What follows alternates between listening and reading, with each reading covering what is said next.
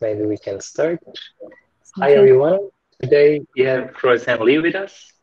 Rosanne is a machine learning researcher and co-founder of ML Collective, also founding member of Uber AI Labs, and before that, Geometric Intelligence. She holds a PhD in computer science from Northwestern University, and today she's going to be talking about a very important but an overlooked topic. So I'm very excited to have her today. Welcome, Rosa. Thank you. I'll start sharing. Okay, can you guys see my screen? Yes. Cool. Hi everyone. So this interface is that once I start sharing, I don't see any of you because I just see the whole slides. So feel free to stop me anytime if you have questions. My name's Rosanne, and it's great pleasure to be here. I hope everyone is staying healthy and prioritizing your well-being over everything else in this special time.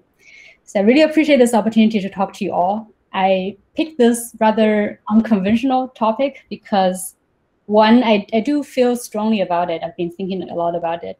And two, I feel this might be the right audience. Honestly, if I were to give this talk anywhere else but Google, I would be very worried because it's very easy to come across as an like entitled jerk when from the outside you're in this glamorous field and yet you're calling yourself miserable using strong words like that, like you're ignorant of all the other miseries happening out there in the world. But the point is, there are many ways this message might come across wrong, and I'm not afraid of that, but I would really appreciate if you share that with me if you feel like the tone of this talk can be adjusted somehow.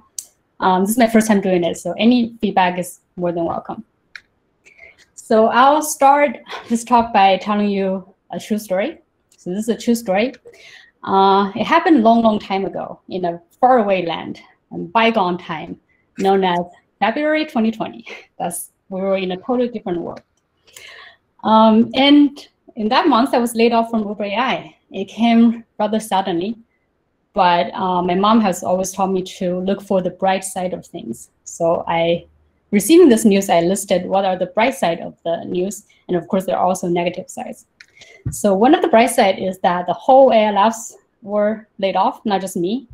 And some of you are asking, why is this the bright side? Well, because then I won't take it personally. I won't know that like it's not me being underperforming. I might still be underperforming, but at least that reason is shielded from me. It's like something going on with the business, right? So that can be regarded like one of the bright side. And AI Labs is the research arm of Uber AI. There's like 40 of us that are just doing pure research, publishing papers, etc.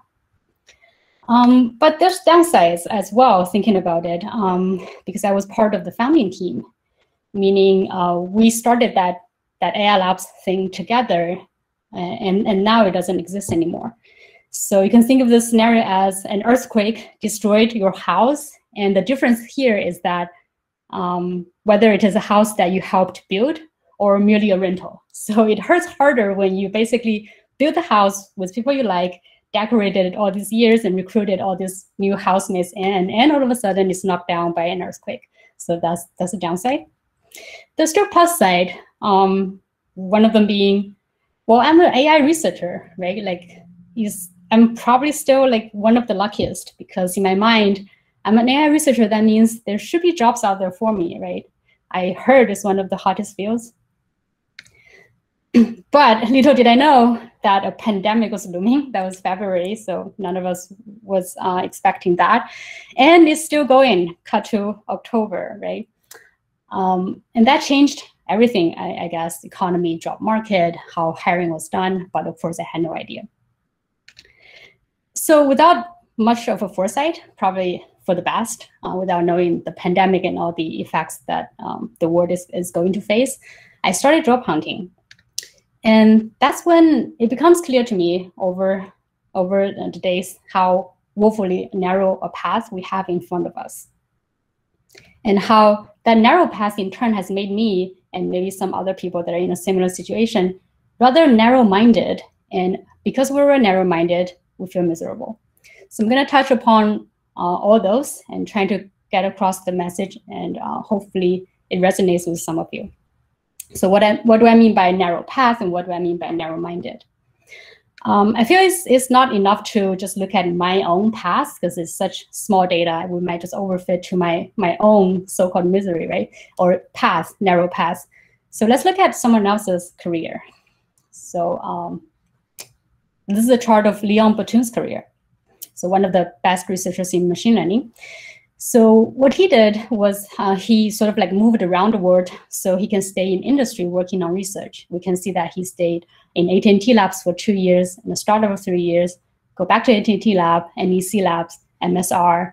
He's right now at FAIR. This is his frequent collaborator, Yang LeCun. He took a rather different route and mostly stayed at AT&T working on image processing before spending most of the 2 next cycles as a professor in NYU. And of course, he's now at FAIR. And this is our beloved Zubin, mostly in academia. It's a bit fuzzy. I should double check with him, but I feel like his years in UCL and CMU were like overlapping. But roughly it's like 8 years there. A lot of times in Cambridge, still in Cambridge, until very recently, he, of course, was at Uber with us and now at Google. So apparently from some data over there, other people's paths, we can see that there are probably 2 paths for AI research if you want to stay in research.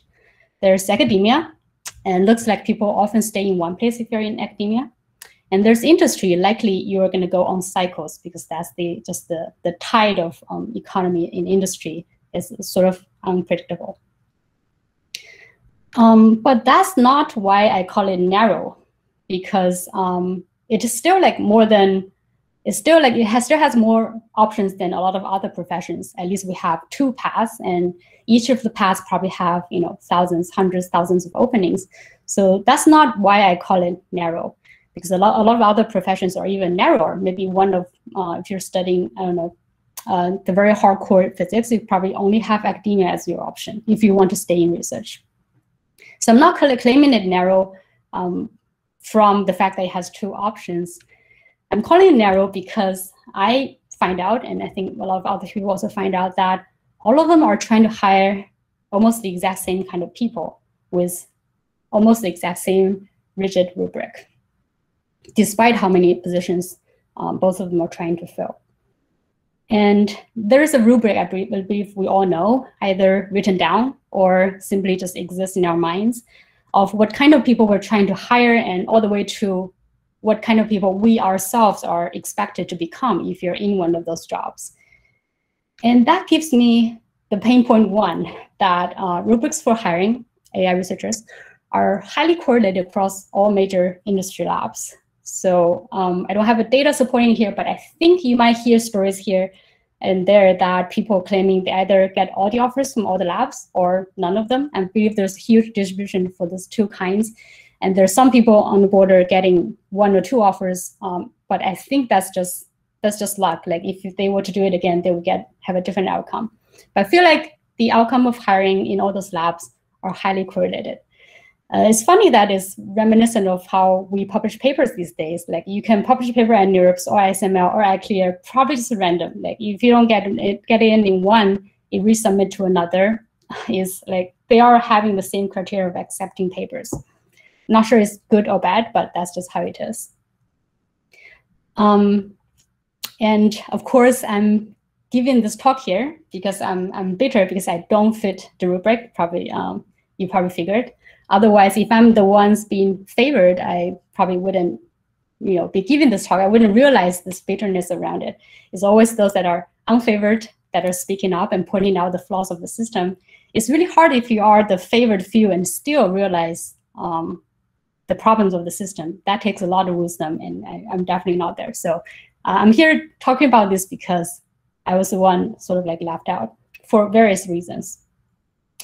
And to give you an idea of how I don't fit the rubric, these are the actual questions I got throughout a lot of interviews. I didn't do a lot. I did probably 3 or 4. And these are the literal questions I got there. I experienced this in hiring, but I want to point out that this is not just hiring. We are probably plagued by these questions even at work, even if you are having a job. I'm sure some of you are nodding now, even though I can't see you. I wish I could see you. But my plan of this talk is actually to go through these questions one by one and analyze with you all what it means behind all those questions. And by the way, I'm by no means disparaging of those asking those questions, because I know that even without asking them, all of us to some extent are thinking about them, because those are actually very common if you look behind what they're actually asking. So let's go. As an extremely petty person like I am, I'm going to analyze each of the questions and trying to figure out what they're actually asking and what's the reason that they're asking this. So first question, you were the middle author in all of papers, in a lot of papers. What exactly were your contributions?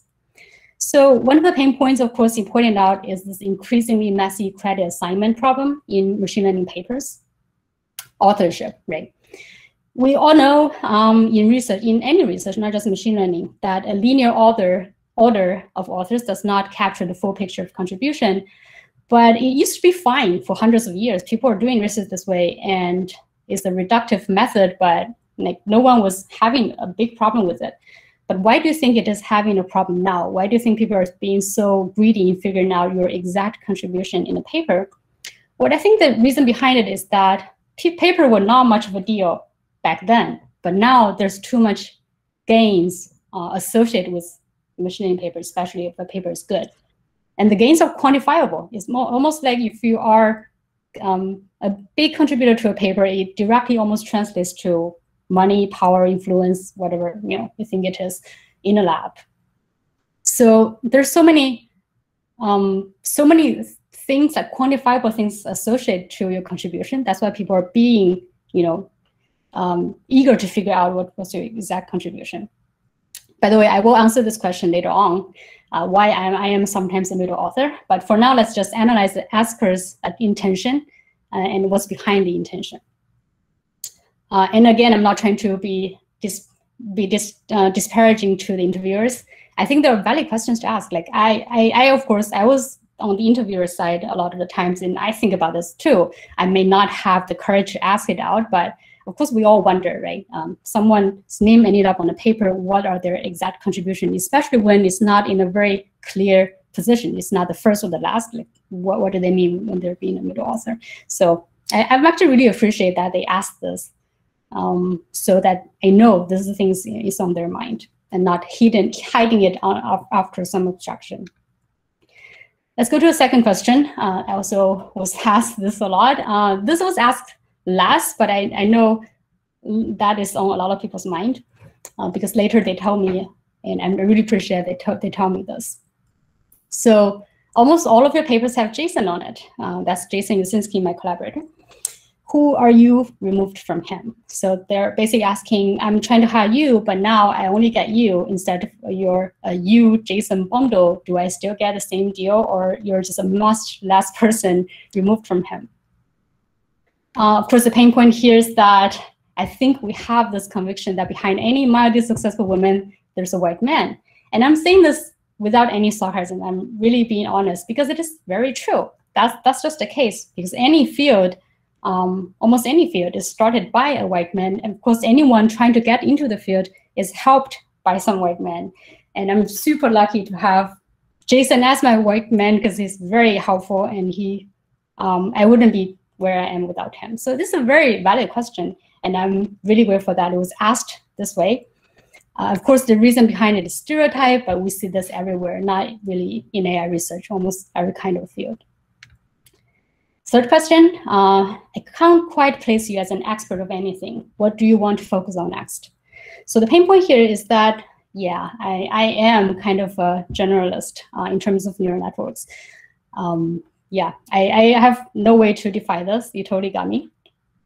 In fact, looking at my papers, I am also shocked like how much I shifted fields. We were first looking at convness back in 2018, just 2 years ago.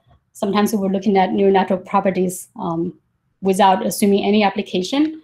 And then when the lottery ticket thing comes out, we quickly jumped into analyzing lottery tickets and came up with a follow-up paper. When language models become a thing, we had a paper on language models. I also dabbled a little of RL and continual learning. It does seem like that I'm someone that's lack of a focus. So I understand that totally. So you're totally right. I seem to have a problem focusing. And the reason behind this question, why they would find this to be important to be answered, is that this hyper-specialized culture, societal culture that wants people to be specializing in things, it makes sense from a company management point of view. It is predictable, right? It's easier to put a pin on you if you clearly identify yourself as, say, an expert of computer vision or an expert of NLP, that you've been doing NLP for 10 years. It's just very easy to, as from a management point of view, to like know what they're hiring you for. And don't get me wrong, companies do allow people to develop in width, but not in such an early phase of your career. Like they don't expect people to cover a wide range of things when they're still so young and so early in their career. They expect people to specialize first, and then when you're sort of senior enough, you branch out and become sort of a generalist. So I'm taking sort of the wrong route as I'm still early in my career. So to be lack of this concentrated force seems to be a sin. By the way, our own David Ha actually had a great thread going on about this topic, speaking about this, how companies and institutions encourage people to be more specialized when they're starting, as opposed to, you know, optimizing for breadth. So you guys can check it out if you want. So all of that question analyzing, I mean, in a very petty manner, really points out to something that we sort of already know, that the industrial lab hiring is a little bit flawed. But what about academia? Honestly, I didn't go to academia job searching because that's a much longer cycle. But I think like I know what's going on there, because we all came from, you know, being a PhD students and everything.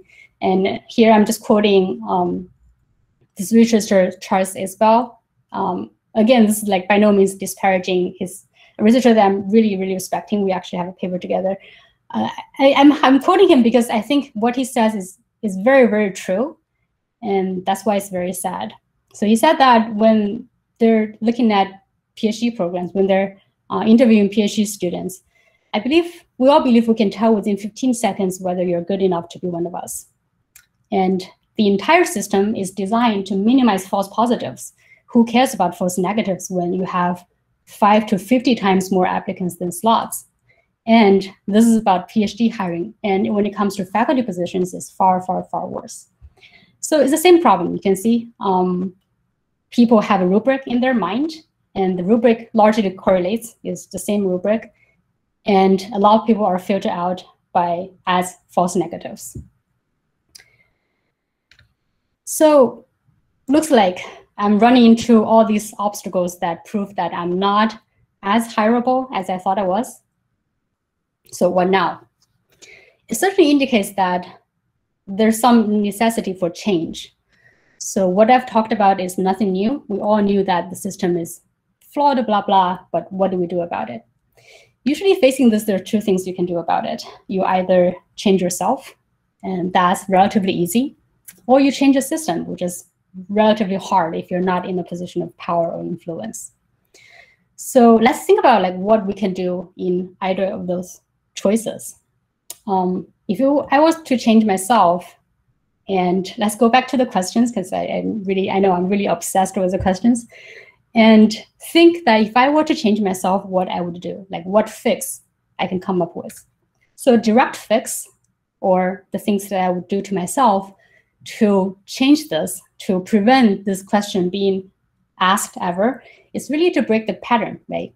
So I was asked about serving as a middle author in a lot of papers. So maybe from now on, I should work on a few or maybe only first author papers. To the question about working with Jason, yeah, maybe it's like the right time to break up with him. We definitely worked together for way too long. And it's actually the right opportunity here. We're not in the same company anymore. So maybe the way to fix it is that I would work on a few papers with others, or maybe by myself, to show that I am actually an independent researcher. The third question, again, break the pattern of like trying to shift too much in the field and try to focus and try to make a name in one small thing first, however small that thing is. I actually received this advice when I just starting doing, I was just graduating my PhD and trying to join a research field. And someone much further in the field told me that to get ahead, you actually want to make a name in a small thing. Like the smaller, the better, because the smaller, the easier for you to make a name. And once people associate your name with that tiny small thing, it's very much easier to get ahead that way. I don't know why. I find that's the wise advice, but well, because of all the other reasons, I didn't follow that advice. So maybe it's time, for an easy fix, maybe it's time to go back to that advice. Let's just pick one small thing and, go deep into it.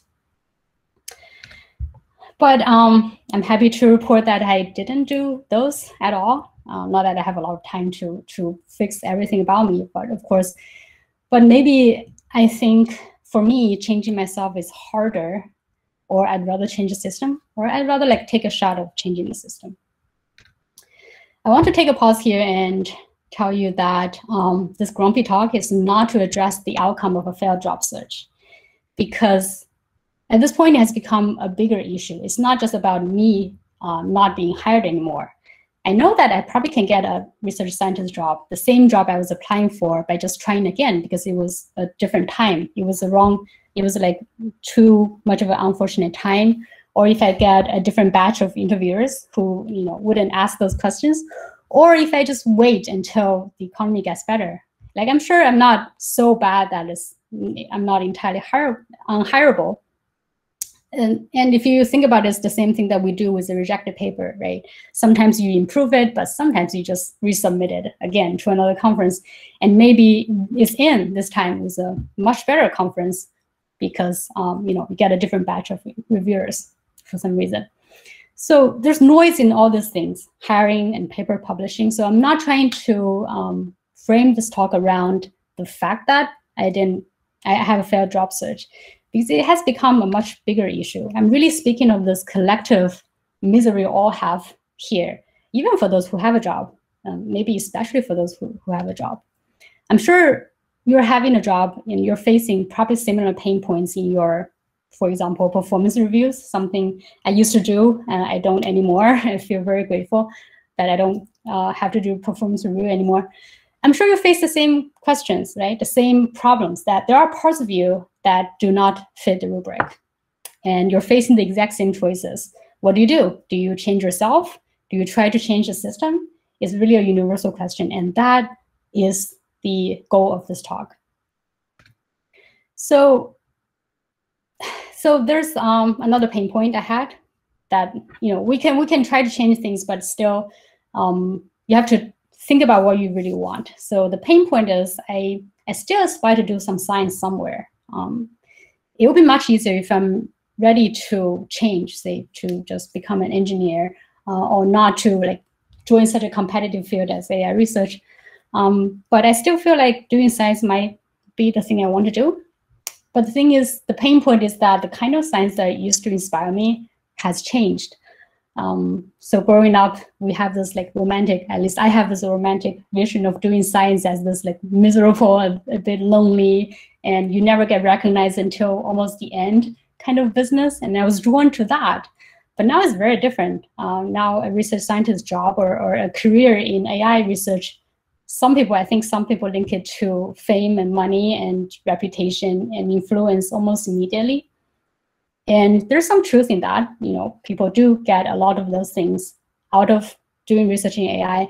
But I think what they're failing to see is that a lot of people don't. A lot of people are still living this romantic vision of doing science just for science, but they're not being recognized.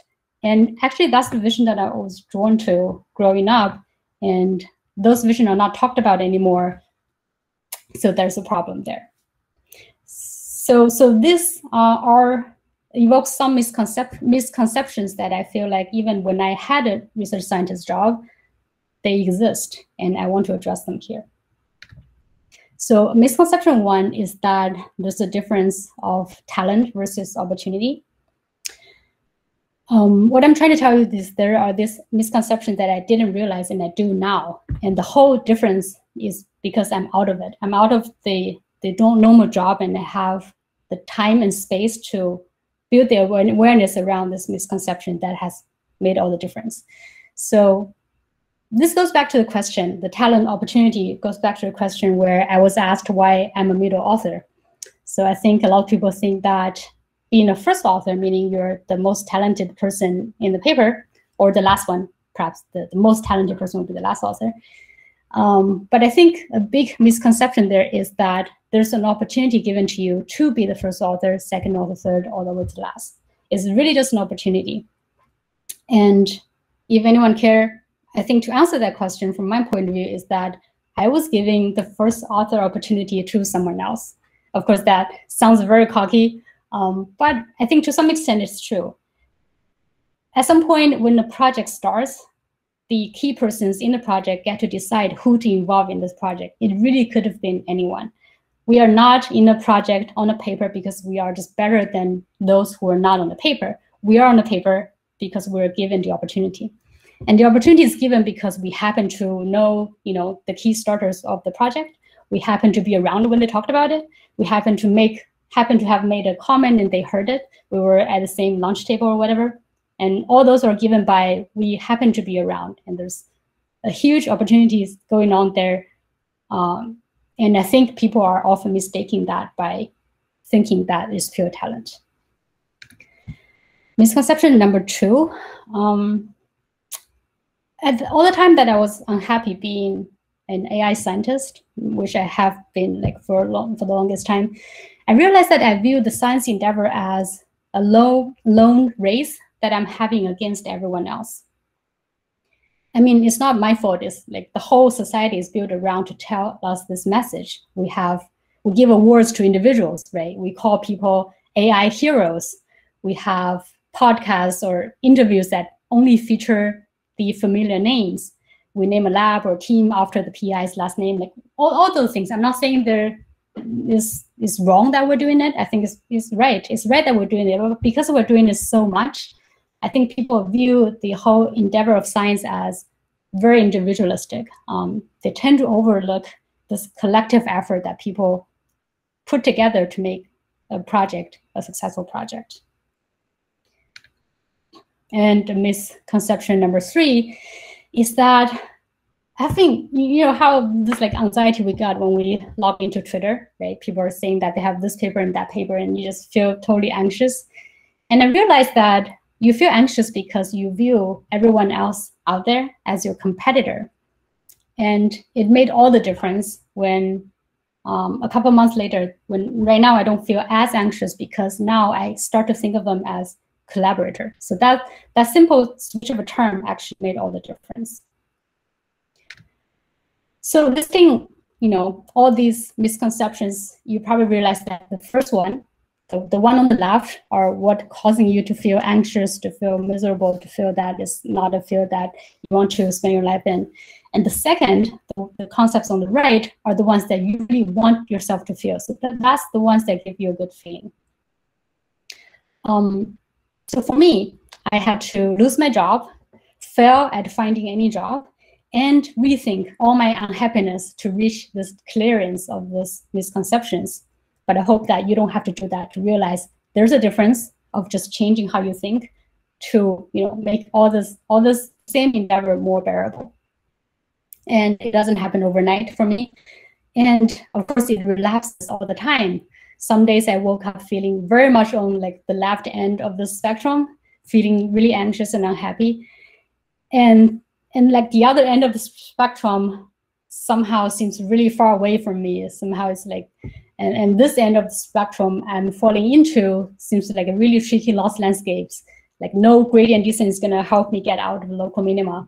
All you can do is just wait for another day, so that is a brand new initialization. Then you somehow hopefully end up on the other end of the spectrum. But there are things we can do, right? And I have actually done some things to deliberately make myself think of the latter term more by just carve out these concepts to make them stick. I deliberately carve out this land that has only those concepts in and build a house on it. What I mean is I make a workplace for myself where those concepts are the only concepts. Like those are the pillars of the workplace. And of course, I'm talking about this ML collective workspace we built together, where all we do is trying to normalize people's feeling about opportunity, try to do everything collectively with everyone, and try to view everyone out there as a collaborator, because we're not an employer. Everyone can join. Each person publishing papers doing similar things as us out there is either a collaborator or a potential collaborator. No one is a competitor anymore.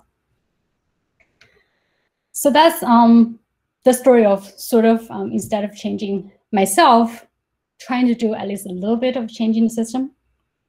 With that, those three concepts, I think we're better equipped to change the system, or at least offer a glimpse of hope of changing the system. So next, I'm gonna revisit those questions, because I know I'm really obsessed with these questions, and tell you what changing the system will be like, as opposed to fixing it directly, fixing myself directly. So if you remember, we analyzed the pain point reasons, and I proposed this direct fix that we can do to, dissipate this question. But actually, we didn't do that at all. So it can be viewed as my own act of defiance, doing the exact opposite of what the system was asking for. So for the first question, I was asked why all my papers have JSON on it. All my papers have JSON on it. Instead of breaking off with JSON for good, which would be the direct fix, actually what we did, as you already know, is that Jason and I co-founded ML Collective. So now we're likely collaborators for life. It's very likely that all my papers, or most of my papers later on, would have him as an act of defiance or whatever. And I was asked about this middle authorship. And now with ML Collective, actually ML Collective operates in a way that we help people get into ML research. AKA, we help people publish their first author or last author papers. If you're someone who never had a first author ML paper in a venue that you want to publish in, we will help you do that. We will link you with the right mentor, with the right middle authors, helpers. If you are a new faculty member that has problem hiring students because you're not at a super prestigious university, we help matching mentees to you, because there are many people out there looking for ideas to work on and have free time and ready to be guided and mentored by you.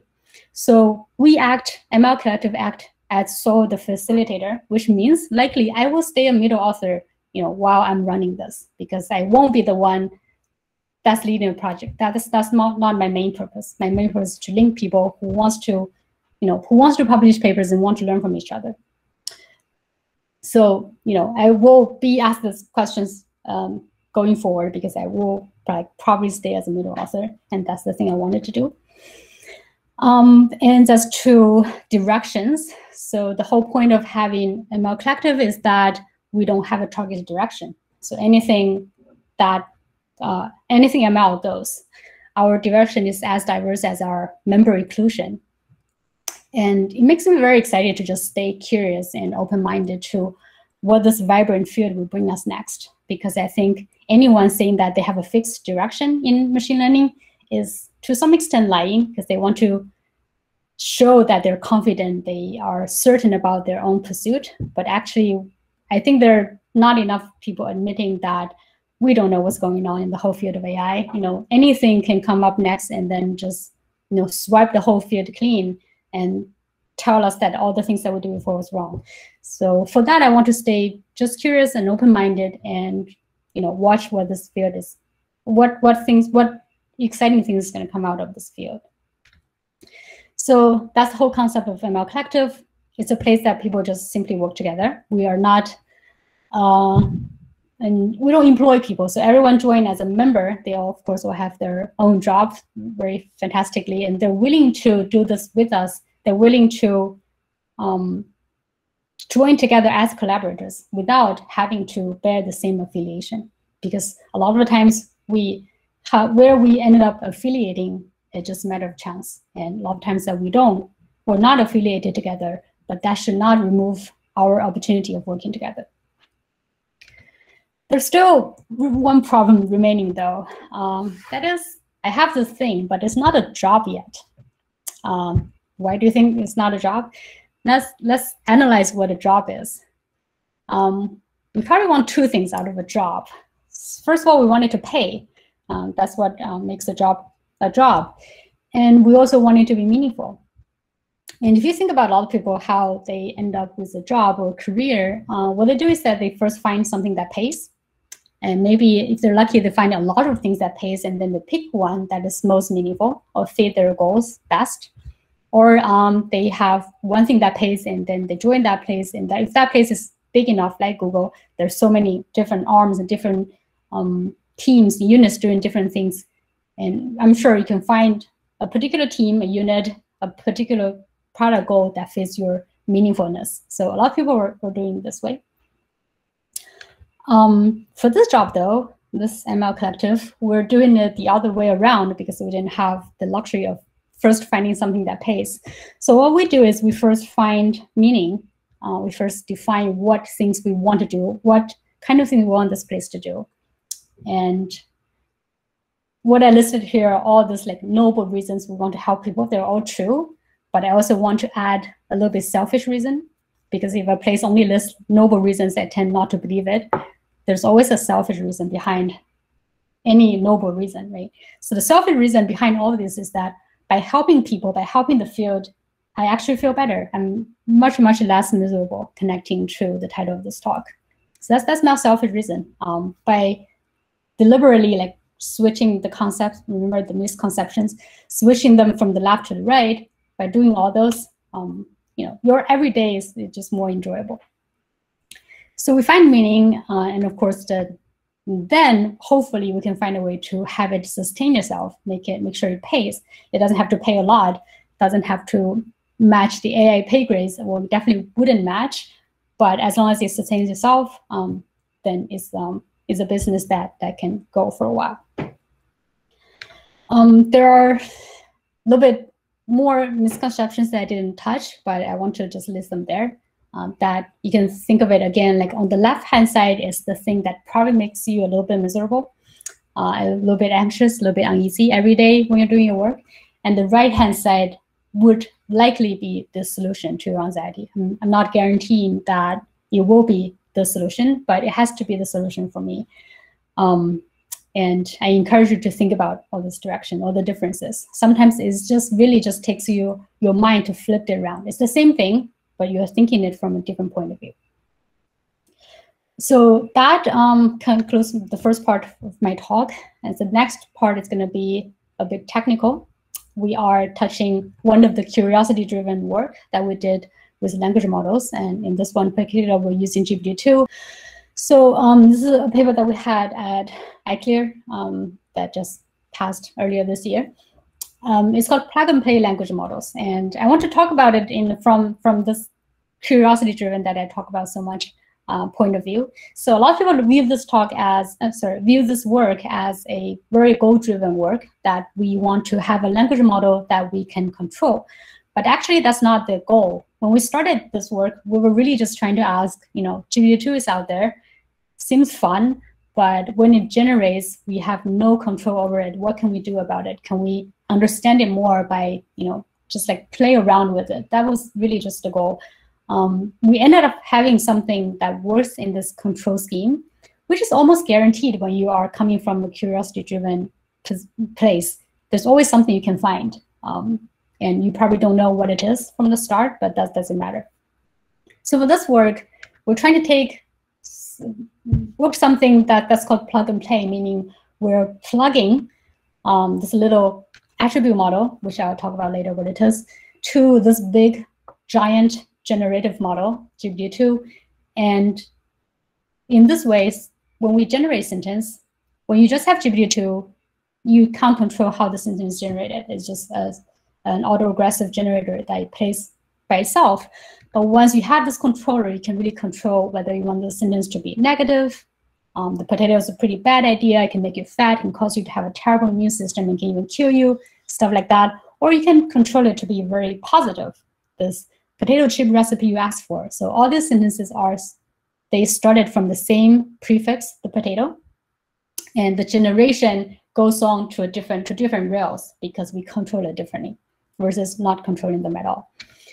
So this is what we call a simple approach towards controlled text generation, and we call it PPLM. And the whole point of this is that we don't have to train the language model at all, because we don't want to, every time to do something different with the language model, having to retrain them or fine-tune them, because that's a lot of compute. What we do is entirely on the fly, control something to generate things that we want. Of course, this whole work started from, you know, this great work, invention of transformers from Google, and this great GPT-2 that OpenAI has trained. It was back then, so we didn't have GPT-3 back then. So looking at those works really inspired us of doing something more to study what a language generator is like. So for those who are not exactly familiar, what GPT-2 or language modeling does is that it takes a prefix or human prompt, someone wrote this, to the model. It reads this with its special transformer mechanism, looking at all the words and try to decide which one would be given more of an intention, and then starts just filling the rest, one token at a time, starts generating. And what people found is that the generation is like pretty awesome.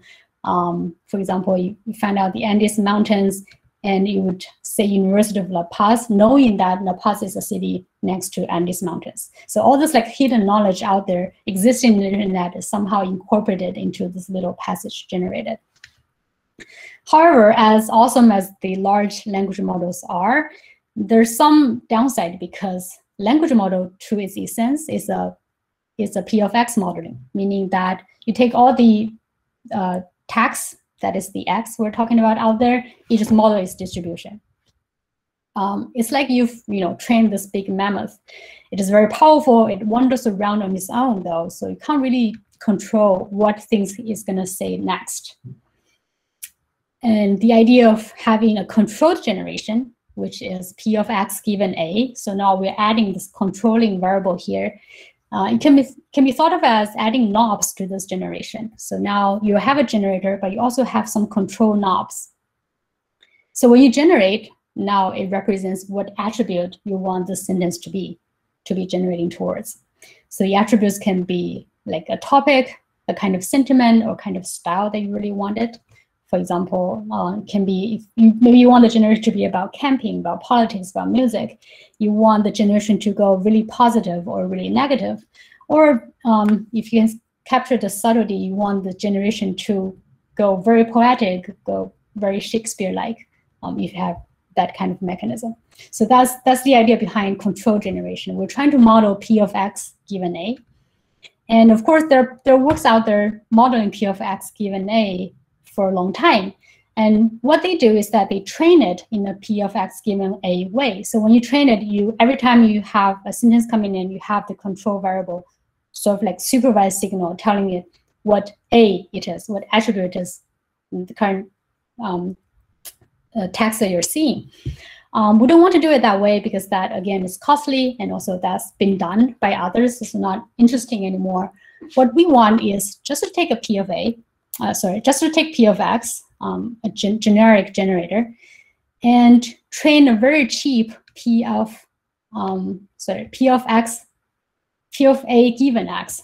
So one of the one on the right side, sorry, you cannot see my mouse, indicated by the green, is very easy to train because it's essentially a discriminator. We all know that discriminators are much easier to train than generators. All you need is just a discriminator telling you that a sentence is positive or negative. That's very easy to train. And then you figure out the math, you plug them together, because you have the generic generator and you have the easy to train discriminator. You can actually come up with a controlled generator, which will be very hard to train to begin with. So that's the whole mechanism. And the interesting thing is how PPLM works is that we use gradients. Of course, all the great things come out of gradients. And to figure out how that works, we look at how language models work. So language models work in a way that it's just a huge machine of lots of parameters. It models P of X again. And when you sample it, it takes one word at a time and sample the next. It samples the next word based on what it thinks the distribution is for all the next words after this word.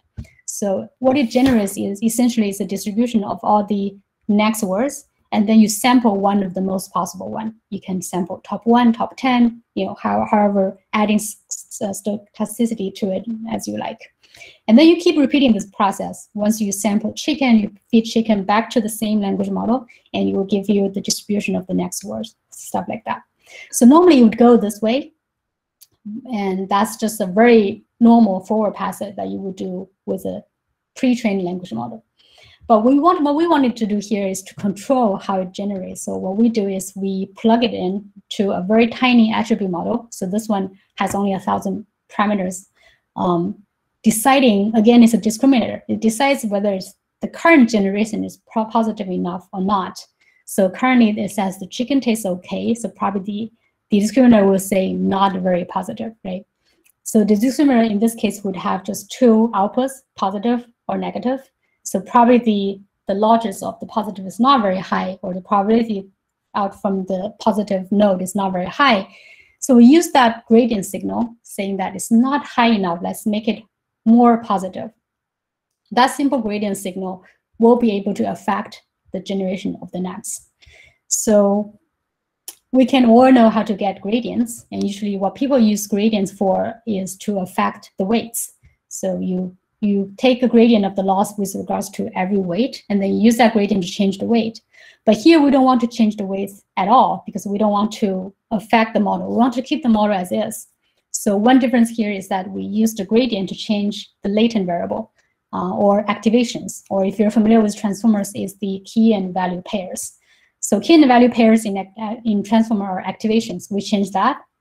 We don't save it, so it doesn't take a lot of memory. You use the updated latents to sample again, and hopefully that will give you a much more positive word aligned with what the attribute model was thinking. So once you have the method, of course, what the paper goes is that you just sample it. You just use a lot of different prefixes and try to prove that it's working. One tiny mechanism here to prevent the model from doing this, that is, it's very easy for, if you want just negative words or positive words, for the model to degenerate or just to output, bad words or good words without caring about the fluency. So what the little thing we do here is that we also make sure that the fluency is still high by just ascending P of X at the same time that we are ascending P of A given X. One interesting thing you can do is that now you have a knob, and you can decide how hard you want to turn the knob.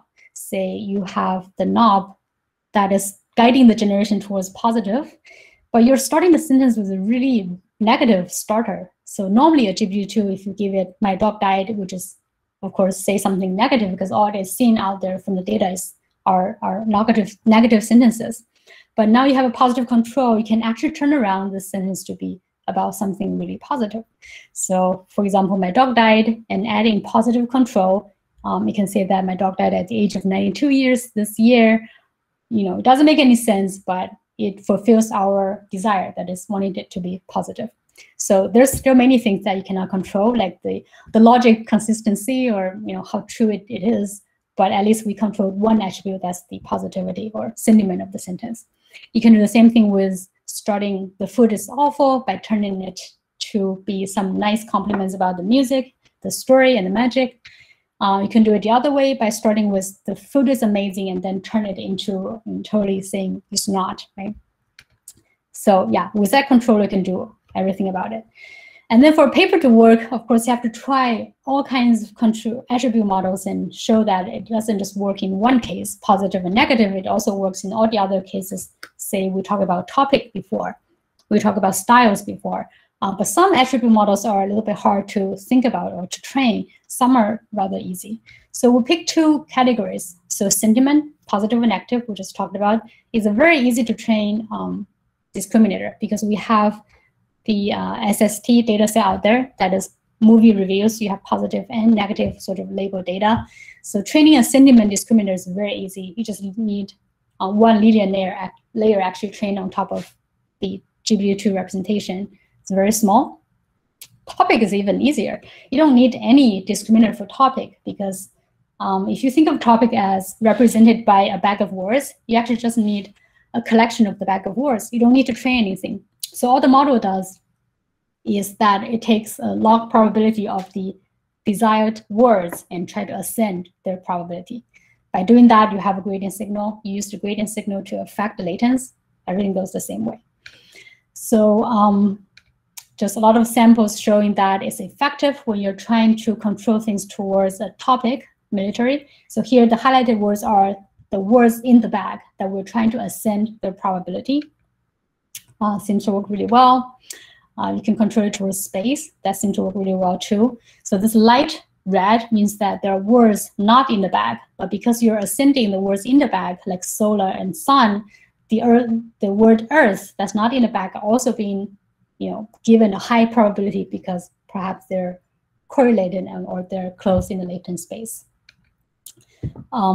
You can also do the same perverse thing by starting a sentence with nothing related to military, but still trying to steer it towards military. And that would work. All you need is just turn the knob a little bit higher, a little bit harder with a much larger step size. So it takes this chicken sentence to become a story about a robot that's a killer drone, has all this military flavor. A horse turned into some artillery system, and Pizza Shop becomes, a story about a killed transgender teen, and all those potato becomes a potato-sized monster. So all those are doable by having this mechanism. I especially like this one because it looks a great story, how it turns the potato-sized monster into this killer robot story. And what's interesting is that you can see that later on it says General Hossein Salami. So it looks like it still didn't forget that the sentence starts with something food related. So it's try to insert the word salami in it. So that's quite interesting. So you can do all those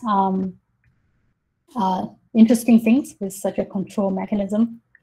And as we talked about, it's a gradient signal. So how strong you want to apply the gradient signal actually gives you a fine-grained control. So with each latent variable, you have a gradient signal, but it's up to you how much you want to apply it. There's a step size or the normal learning rate in the training regime, but we're not training it, so it's just a step size for us. You can control very little all the way to control it very hard by using a very big step size. Actually, this can be served as just like validating that this method works.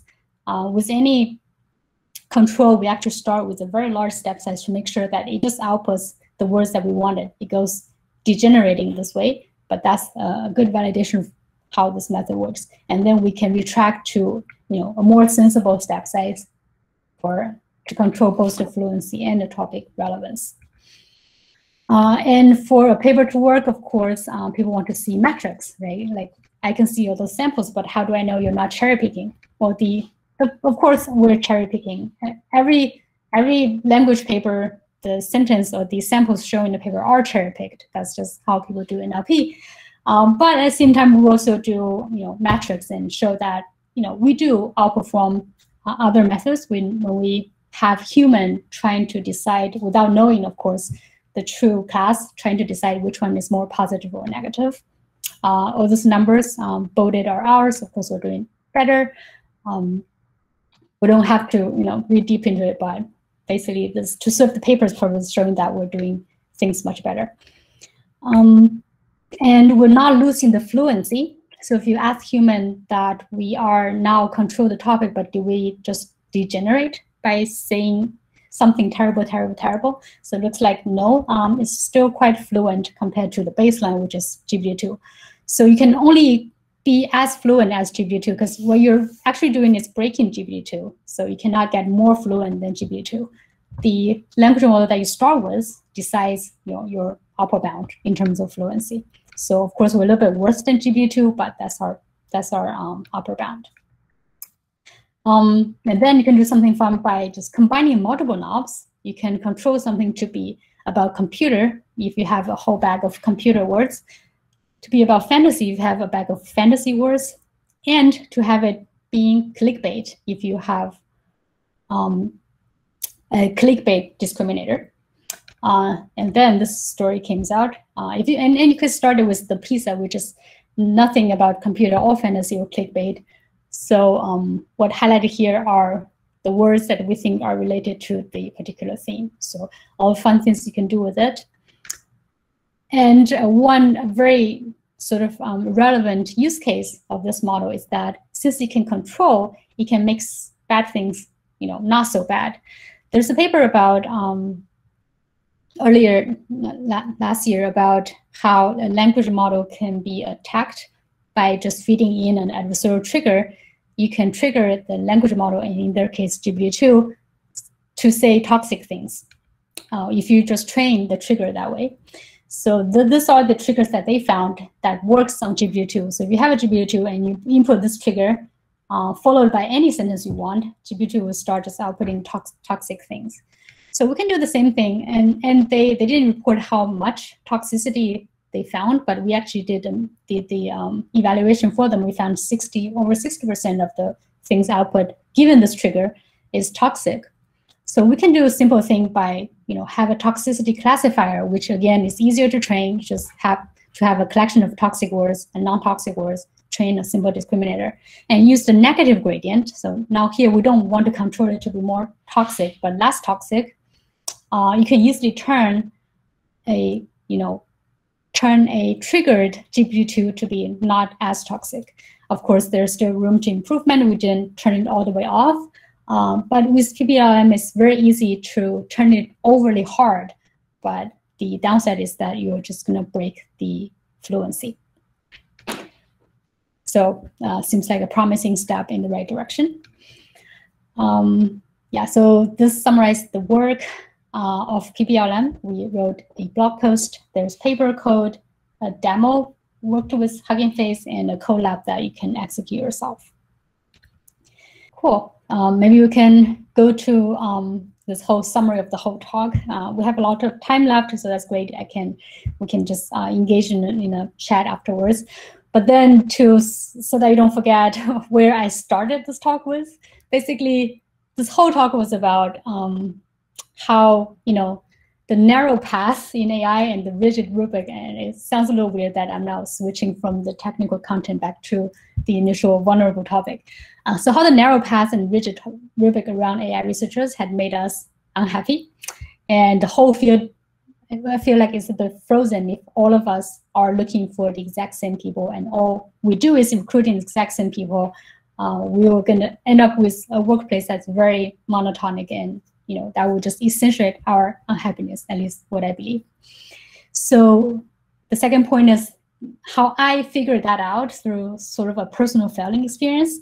But I'm sharing this really hoping that you don't have to go through that. You don't have to go through that to figure out the same thing. So maybe shed some lights on some things that you can already change yourself while you're at a job. You don't have to lose a job to be able to figure all these things out. That's why we are sharing stories, right? We hope to learn things from other people's experience so that we don't have to experience what they experienced to figure out the same lessons. And happily or unhappily, I don't know. We don't know how ML Collective is going to go, so I can't say if it's a good outcome or bad, but the whole experience has really enabled the existence of ML Collective. It's such a new thing that we're just actively trying to make it work. So it's really hard to say whether it's a happy story, it's a happy ending story, or a bad ending story, but that is how it is right now. And I wanted to say that this is my personal path, so it might or might not resonate with you all. And if you're on a similar quest, or if you are on a different quest but somehow reach the same understanding of the field or the same pain points, or maybe rather a little bit different, I am eager to hear about your story. Actually, I don't have a job right now, so all I do every day is talk to people, and my email and message are really open.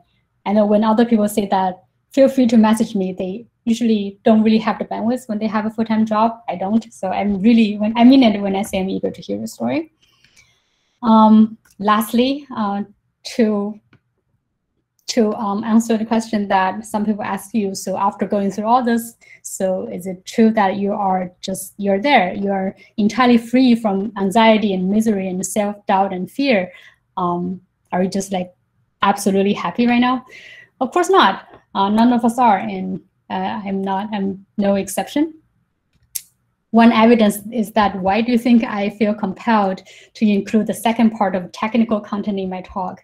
I mean, I love talking about papers, but it really doesn't have to be in this talk. Like this talk, I can really just talk about the vulnerable topic and save the paper to a separate talk, right? Why do you think I do that? Why do you think I feel like I have to piece them together, make this hard transition?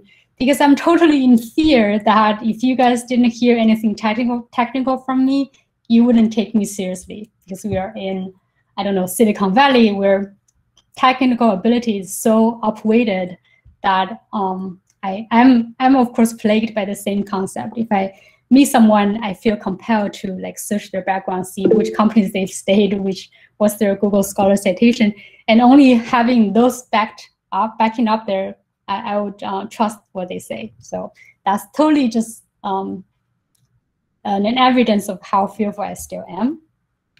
But one thing I can say is that, of course, I'm not over all this anxiety and misery and self-doubt, but one thing I can say is that at least I don't feel stuck anymore. I feel like we are actively trying to figure that out, and I think that's a good start. So with that, I will conclude my talk, and all my contact info is here. I'm eager to hear from you, and yeah, let's be a community that share stories more than sharing good news about paper. Of course, we will do that, but in addition to that, let's share the other parts of struggling stories. And thank you.